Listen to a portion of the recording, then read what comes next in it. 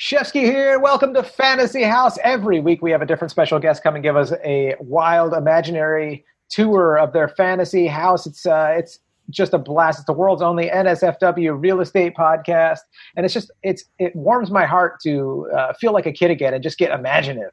You know, we take that MTV Crib style tour and we kind of inject a little bit of like Rick and Morty Adventure Time, cartoony technology, weird trippiness into it.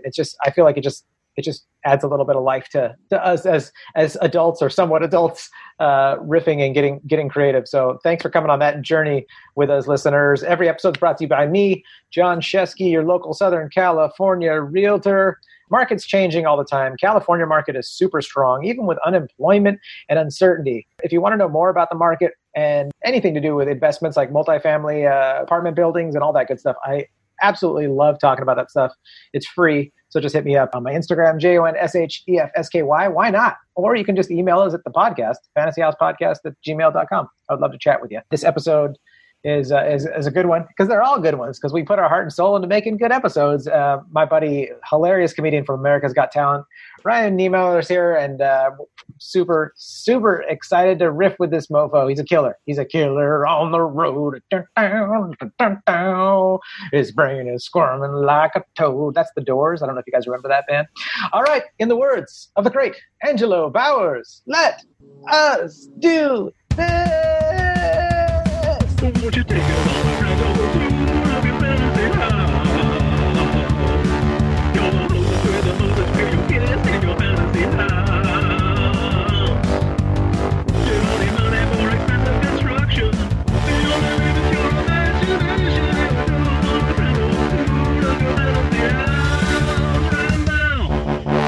How are you, dude? Good, man. Been a bit. I feel like I've talked to you because I've been watching like you take off and have major success, and so I've been like keeping up. So I have that celebrity thing now where you feel like you talk to someone a bunch. Right. Like, I haven't actually talked to you in forever. I've just been hearing you talk to me.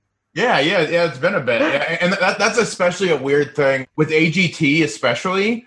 Like obviously we were friends beforehand, so we know each other. But like AGT is weird because the way they frame it, like people think they get to know you really personally as a human.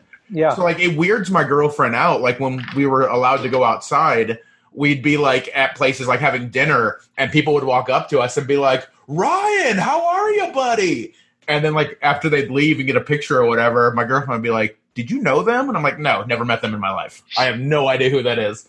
People just think they know you, so they sit down at your table and like chat. It's weird. It's one of those weird psychological things that you can't take out with media, dude. You just can't. You can never get rid of that, dude. Yeah. It's right? Definitely weird, and especially now that I have some sort of like notoriety. Now there's like new things to like weed through now. Like there's different expectations of me than there was 2 years ago, and like now you got to figure that out. It's always like, what's the next step and the next step. What's been the biggest surprise to you about like being successful now? Like going from being a relatively unknown to like, oh, you can tour around and people will come to see you and your act. Yeah. Like, what's been the biggest surprise about that? That in of itself is still weird because like so much of my career was built loosely on spite. It was like those people telling me like, talking about your arms will never get you there, kid. Like all that kind of stuff. It's so crazy. Anyone ever told you that, Ryan? Because, dude, when we started together and you were hilarious from day one, and no one ever looked at each other and said, like, but he's talking about his arms. Everyone was always like, dude, that guy just fucking destroyed. Yeah, and that's what it should be. And that's the way I've always looked at it, Like, if I'm not for you, that's fine. Like, if you don't want to hear me talk about what I'm talking about, everyone has that right. But, like, people clearly wanted to hear about it. Like, it was a thing that, like, clearly it resonated. Like, a fourth of this country has a disability.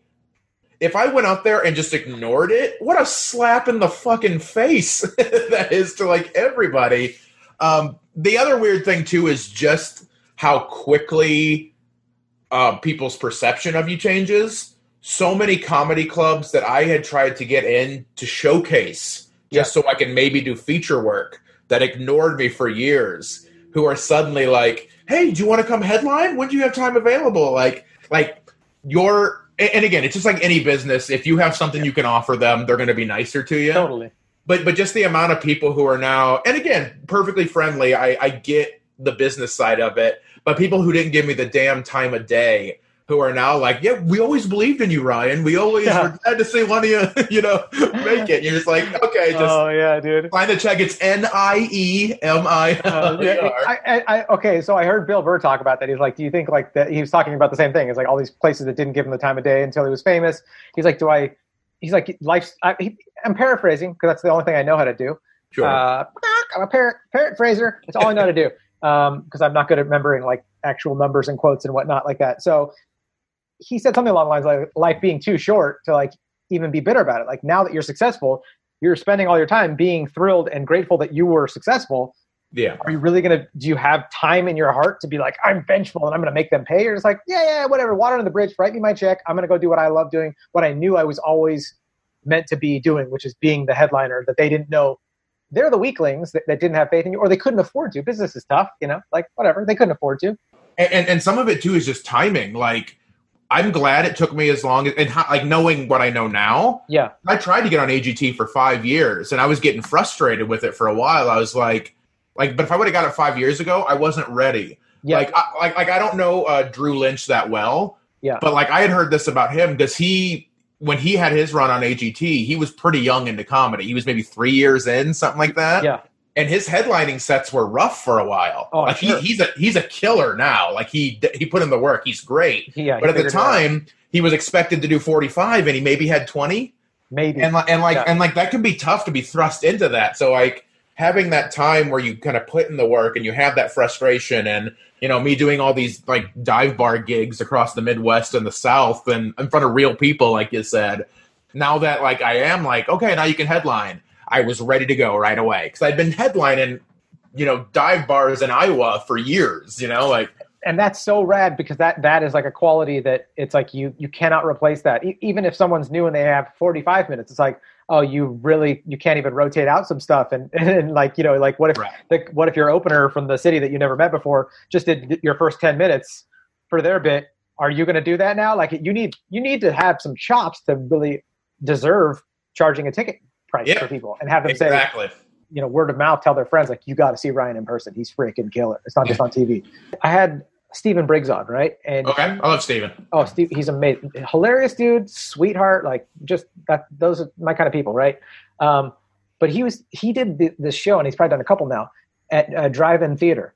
And I know Jesus Trio did one too, where people pulled their cars up. It looked like if you were watching the movie Cars and they went to a comedy club, This is what it would be. It was absolutely amazing. And he loved it. Do you think that's the future of comedy right now for the next 5 years or something like that? What do you think? No. Okay. And the reason I think like it's the same reason that I think like Zoom shows are doing really, really well right now. Okay. It's because that's what's available. Yeah. Like it would be cool if this was a new market. Because like I've done a couple of things with like Nowhere Comedy Club that like Ben Glebe and Steve Hofstetter and Chris Bowers are doing. Yeah. And the shows are amazing and they're doing a great job and they're getting extra money into comics' pockets. Like it's fantastic. But like I'm a little curious of like are those successful because the shows are awesome? Or are they successful because people can't go to real shows very often right now? Yeah. Like are people going to choose that over going to the Laugh Factory? Going to the Improv when they can? Or is it just like they're excited about it because, shit, that's what we have?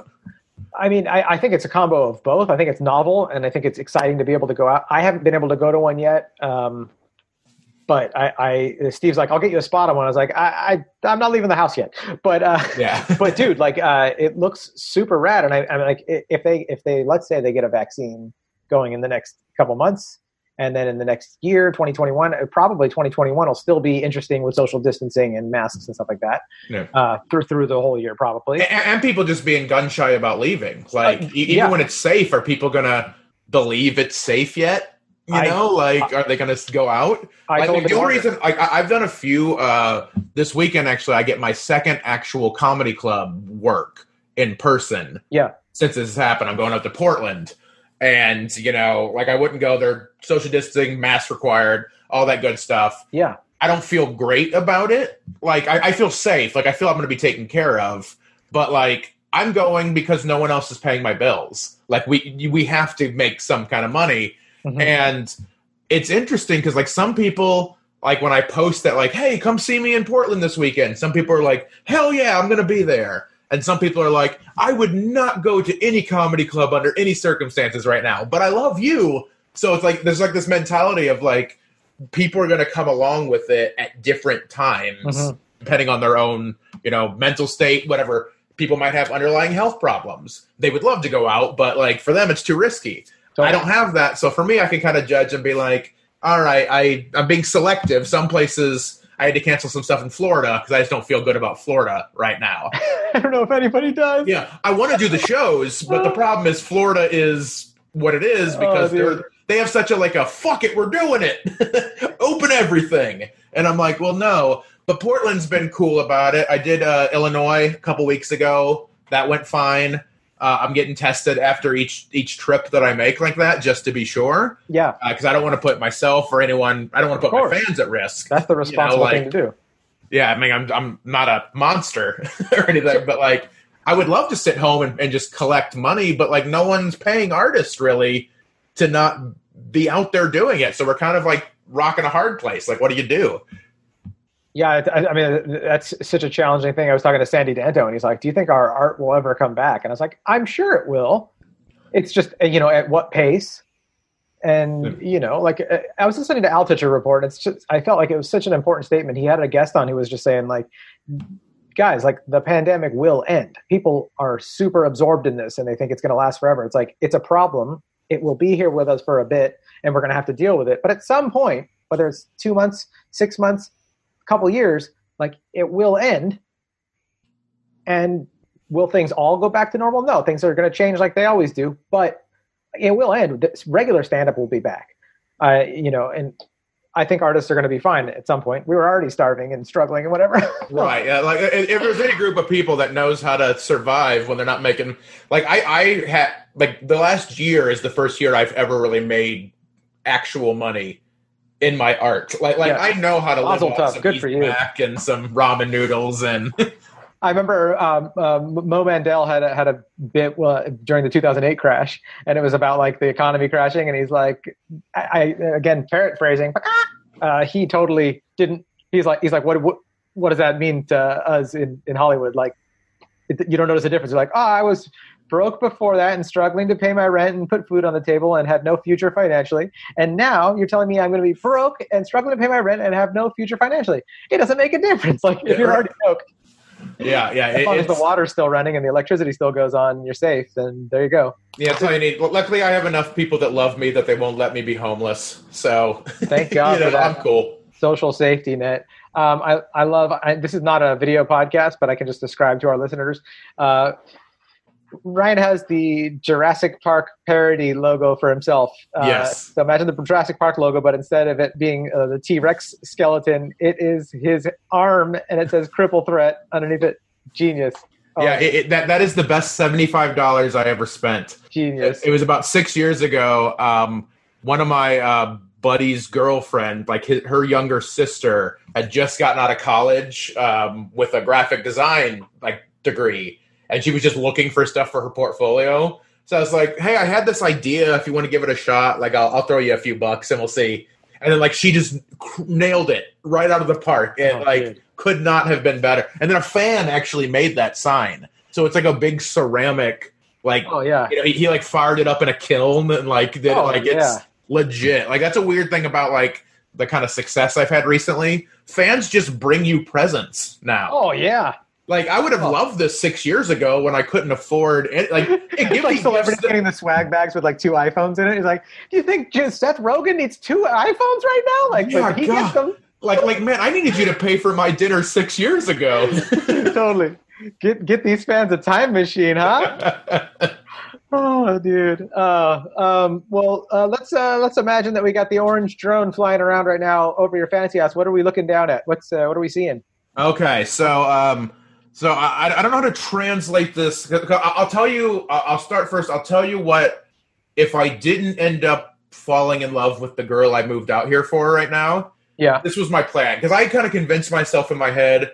I'm getting towards 40. I'm like, I'm just going to be single and just have fun and do this. Here was actually my idea initially.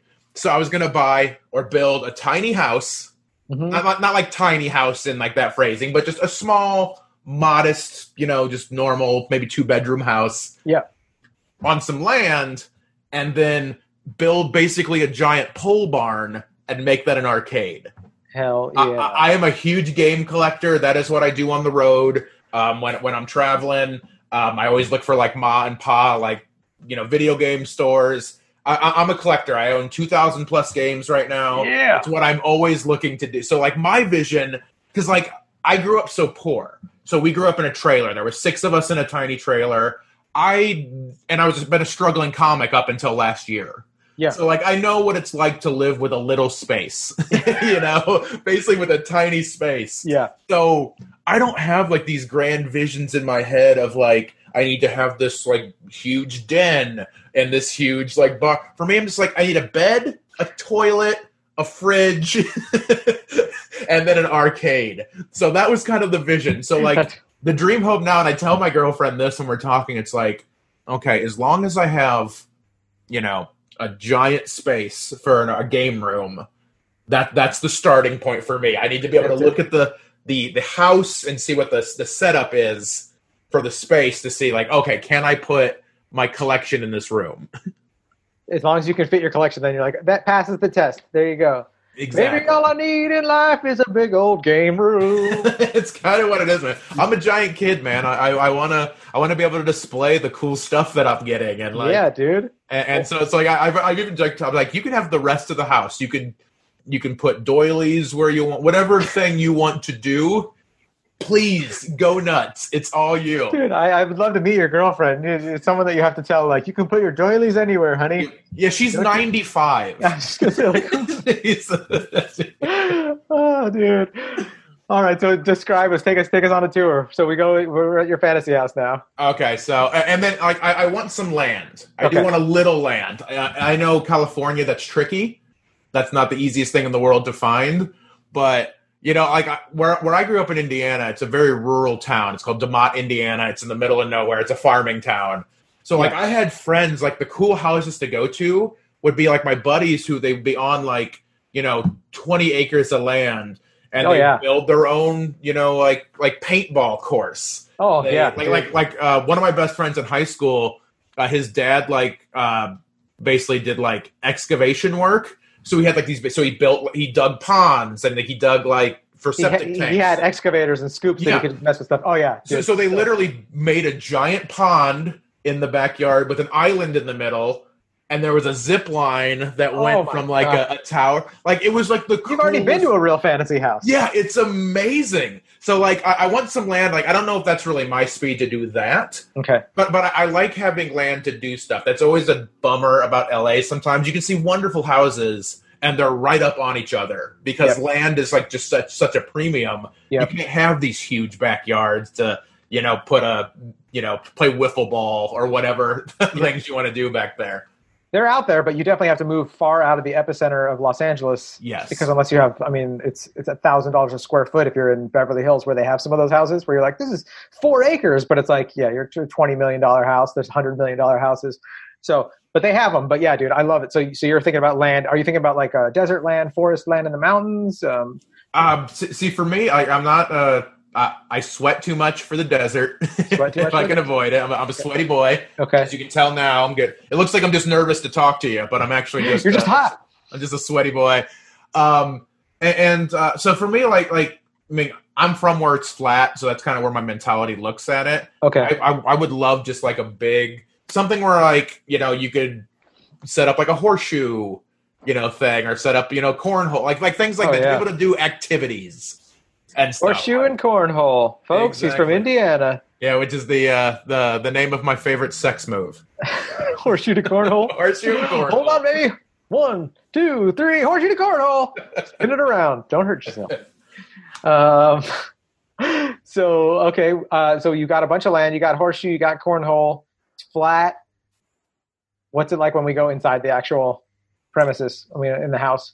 I like open spaces. Okay.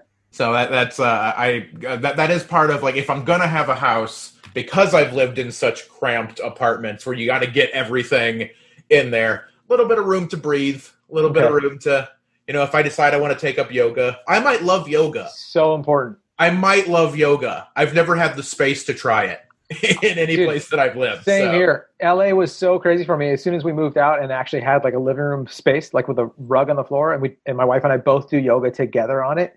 I'm just like, dude, I don't ever want to go back to having a living room where you can't do yoga. And none of my friends in LA have apartments where you can do yoga in the front. Like, it's just like you walk in, you go like this, you sit down, and it's like, dude, there's nothing better than just doing yoga. I mean, we sound like a bunch of hippies, a couple of hippies here, but doing yoga like right there in front of you, or just laying down on the floor and playing with animals or your kids or whatever is like, like just having a little space for that. Good for you. So I like the open space. And luckily, I don't know how you find this. You probably have to build this, but the girlfriend's on board with this too. I would love to have like a secret passage.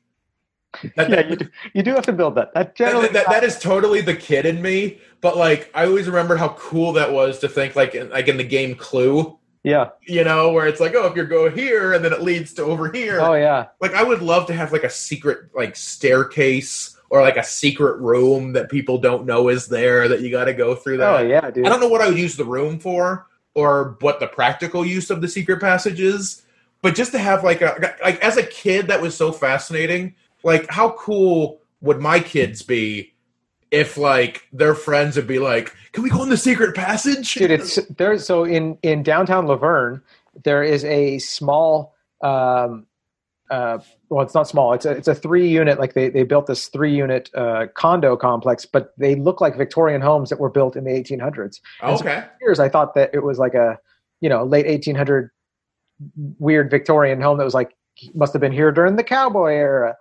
And I found out a couple years ago, like, this is only built like 5 years ago. Oh, nice. So it's like modern on the inside, but it looks super just old school Victorian and weird. And one of them was for sale, and I got to go through and check it out. And it had a bookshelf room. You think you're at the top floor because you're do you pull the book? Does it like literally work that way? It doesn't. You don't get to pull the book, but that could be someone could make that for you. But really, you see where this bookshelf is, and if you know the right one, you pull the shelf out of the way, and that's the door. And all of a sudden, you're walking upstairs into like a whole there was like a whole attic room with like refrigerator, a television, and like a nice little setup with windows and from the very top floor. But there's something really magical about just like little secret mystery stuff. It's like, and like a playful. It makes you feel like a kid, which is the whole point of this. Which is exactly what I want. I mean, that's essentially what I am as an adult. I mean, talking about my giant video game collection, like that's because of the whimsy of it. And there's just something neat about having like your own little private space. Like, and like, I mean, like I said, I grew up in a trailer and there were 6 of us in a single wide no trailer. Privacy at all. You had no privacy for anything. I didn't even learn to masturbate until I was in college. You didn't dare attempt that with that many humans nearby. Speak for yourself. I would have just been like, all right, I guess we're going out. We gotta do what we gotta do. You guys look that way for a minute. Yeah, you're about to learn some things, Mom. Here we go.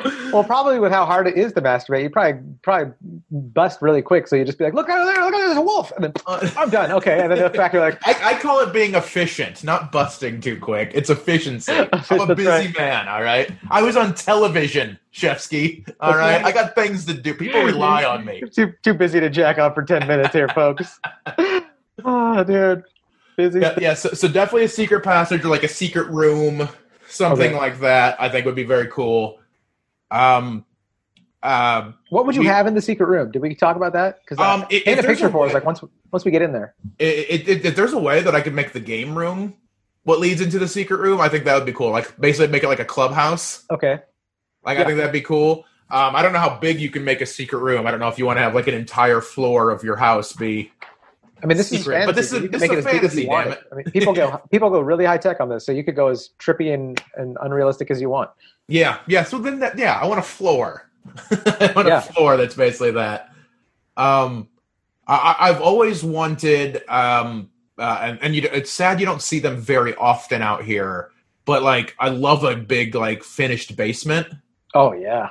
Like that was always super cool. Like my my aunt and uncle, like they kind of had theirs. Like that was kind of the template in my head. And kind of like looking at it now, it wasn't as big as I thought it was when I was like 6. Yeah, when everything's giant. Yep. But like kind of like going into this like separate area, like again, it's not quite a secret passage, but like it's separated from everything else. I love it. Is it something primal about us, about going underground? Like because I grew up with, I had these friends in Illinois that we would visit in summers, and they were fairly well off, and they had an underground, like their basement was huge, and it was like they had it designed. They had 4 kids, so they had it designed for the kids, which I was one of the kids at that age, and could go play with their kids in this, like they had a little basketball court and like this little movie viewing thing, and like there's something magical about going down the stairs underground. Yeah, it's so strange. Like I know a lot of people in the Midwest do it. Like they set up like a bar down there, so it's like entertaining. It's like like the very kind of cliche definition of a man cave. A lot of times is what the basement becomes in the Midwest. And I'm not a drinker. I'm not like that kind of guy. Yeah. But again, just kind of having an entertainment space, because like just something about like not seeing the sun makes it kind of have like almost like a club feel in a weird way. Like not like a nightclub, but it's like, hey, now it's like a speakeasy. We're just like, hey, this is clearly where we're entertaining. This isn't where you work. This isn't where it's a recreation space. What happens in my finished basement stays in my finished basement. Y'all understand? Okay. Yeah, and the other thing I would want too, anything with like basement or multiple floors, I want an elevator. Yeah. I love an elevator. I had never actually seen one in a home. I'm going to name drop a little bit, but it was only because this was so cool. So last Thanksgiving, I had dinner at Chris Jericho's house for Thanksgiving. Wow. So I happened to be we've become buddies from AGT. It's like the weirdest thing. It's a whole other story. Oh, that's so awesome. But the fact that we're buddies now, and I was doing shows, I was working Side Splitters down in Tampa, and he lives down that way. Yeah. And him and his wife saw that I was down there, and he'd be like, hey, you got plans for Thanksgiving? And I was like, I'm probably just going to hang out. And he's like, no, you're coming over. Oh, that's awesome. The house that they bought, apparently, like it used to be owned by like the people who invented Gatorade, essentially. So I think Toronto, it was down in Florida. Yeah. To show how ridiculous it is, like I think they still live next door. So like the actual old dude and his wife that actually were part of that. Yeah, they still live there. This was the house that they just gave their son. So it was just like a legacy house, and there was an elevator in the house, and it's not a super fancy elevator, but just the novelty, and it's faster to take the stairs. It would have been way faster. There's something fancy boy about like pressing the button to be like, I want to go up and I don't want to use my legs. Yeah, it was even one of the older ones too, where it had like the metal gate. You had to pull over yourself first before you did it. Yeah. I was like, this is so cool. I don't know why this is as cool as it is. It's rad though, but it's so cool. So it kind of, I think, goes in like the mentality of sort of like the secret passage. Yeah, like it's just like such like a interesting ways to travel around your home. Like a fire pole into the basement would be awesome. you know, like the Ghostbusters house, dude, for sure, sure. Just alternate ways to get around, I think, are fun, especially for things like you'd have to be safe with like toddlers or whatever, but like. How cool would you be, like, as a 9-year-old if you had a fire pole in the house? I think a fire pole would make you a cooler 9-year-old, and an elevator would probably turn you into a fascist dictator. That's just me, though, folks, and what do I know about psychology? I'm just throwing shit at the board, seeing what sticks. Is that right? You know what I'm talking about? That seems to make sense, though. If you polled the amount of people, no pun intended, if you did a survey of the people that grew up with fire poles in their house versus elevators, I bet you'd find out that I was right. Just thinking about it, though. Do you have a kitchen in this fantasy house? I do. So I don't know how to cook. That's okay. I don't have a skill set on that. So like a kitchen's never been a huge priority for me. But again, space is always very important. I like an island. I like having that big setup there.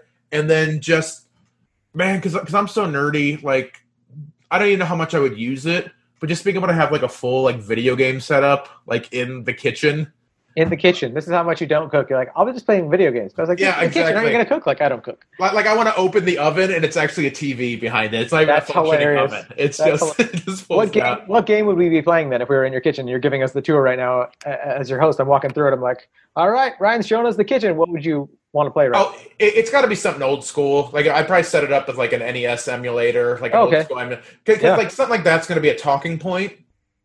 And most people, like, even if you don't like video games, everyone remembers Super Mario Brothers and like things like that. So something that people are going to be able to like, oh yeah, I remember that. That's cool. The music alone is like nostalgic. Like I'm not really good at video games. I've probably beaten like one or two like Modern Warfares or whatever over the years. But like if you play like Zelda or Mario Brothers or any of the flight simulators from that era, like I'm like, oh man, these are the tunes, baby. Yeah, like I just love the music. absolutely. So that's great. How about a bathroom?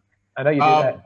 Bathroom is again space. Always the first thing I'm going to say. I love the idea. I'm getting older, man. I have bad knees. I hate walking. I want one of the like basically a room that is the shower.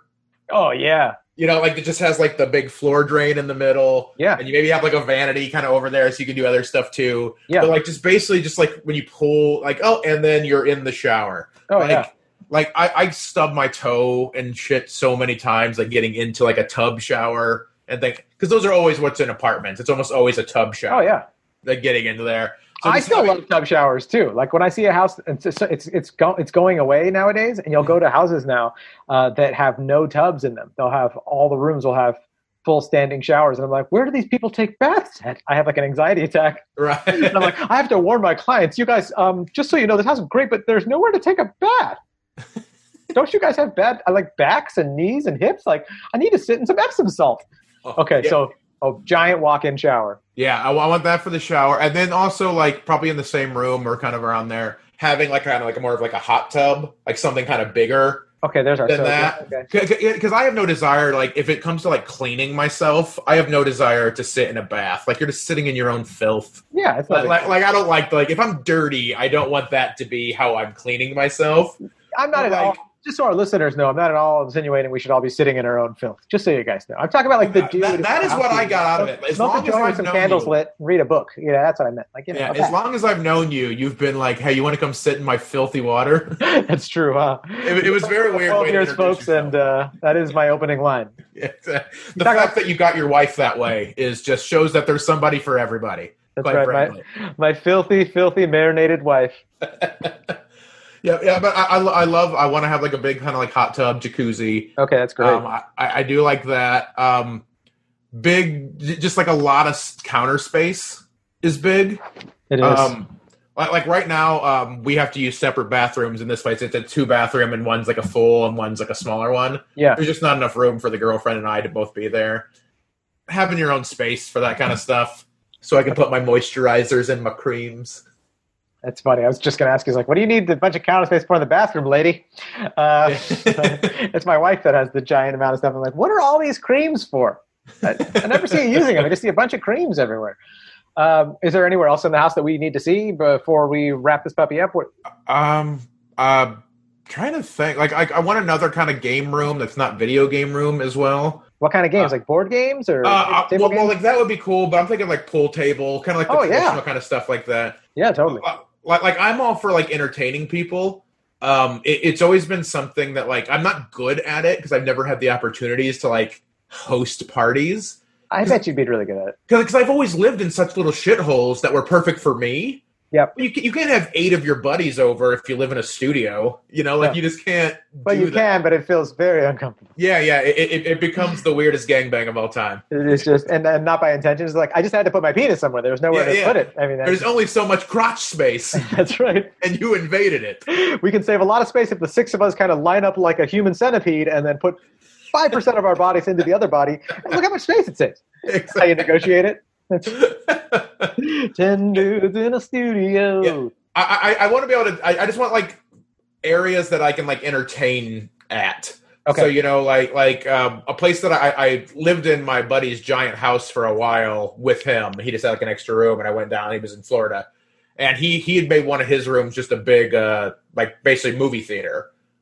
kind of thing. So like, having those kind of rooms, I know that's that's not unheard of to put a theater in your home, but just having that available where it's like, hey, want to have a movie night? Boom. Want to play pool? Boom. Want to have a video game night? Boom. Like, what would we be watching for movie night? So what would for Fantasy House movie night? What would we be like? Check out my theater. What's going to come on the screen? Hardcore pornography. That's good. It's funny. No one ever has that on their MLS listing pictures for the luxury homes. Whenever I look through it, I'm like, they have a theater. It's always like pictures of like Scarface or something like that. But hardcore pornography? Because basically, I want my future mother-in-law to be in our life, but not come over very often. And that will drive her out. She'll be like, I love my son-in-law. I'm so excited that you're doing so well. Their house is beautiful, but I don't feel comfortable watching The Green Door more than once. Yeah, I don't understand all of the pornography. It's just constant. Dude, so rad. I just on a side note, I think you'd be an awesome host. I could just tell from you even talking about the opening up the oven in your kitchen and having a video game screen in there with a console and saying that's a talking point. It's like, no, this is the voice of someone that would be an awesome host. So yeah, you got to host some stuff, dude. Excellent. Great. Yeah, that's going to be the plan. Hopefully, possibly when you help me buy a house one day. Let's do it. And where can people reach you? Where do you want people to find you? What's the Twitter, Facebook, Instagram? It's at CrippleThreat8. That's the number 8. There was 7 before me, but I've risen to power. I've destroyed the other ones in my life. Hit me up there. Website's cripplethreat.com. In theory, my tour schedule is up there. Time really has no meaning right now, so we don't really know when I'm touring full time. But in theory, any dates I'm doing are on there. If you like me, you're a fan of what I do, you want to say hi, I'm very interactive on social media. The fact that anyone actually gives a shit about me now is so mind-blowing to me after spending 12 years of being in obscurity. So you deserve it, man. The fact so great. So if you say hi, I'm probably going to say hi back because it's crazy that anyone cares. So please do. You guys hit up Ryan and say what's up. Tell him Shefsky sent you. He loves me. Well, we feel like hashtag blessed guests getting to see your fantasy house and getting to go inside. And I hope that you guys enjoy Ryan. And when he is back on tour in person, go see him. Or if you're up in Portland and you got a strong immune system and a really good mask, go check him out. Yeah. If you don't mind that I will no longer let you pay me to spit in your mouth. I can't do that anymore. But dude, if that doesn't ruin the experience for you, come see me. Thank you so much for tuning in. If this is your first time listening, go ahead and give us a 5-star review, or give us whatever review you want. If you want to give me a 1-star because you think I deserve it, well then damn it, this is America and that's your right.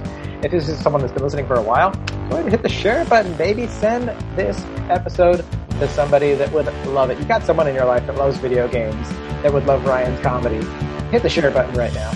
All right, you guys, be silly and have fun.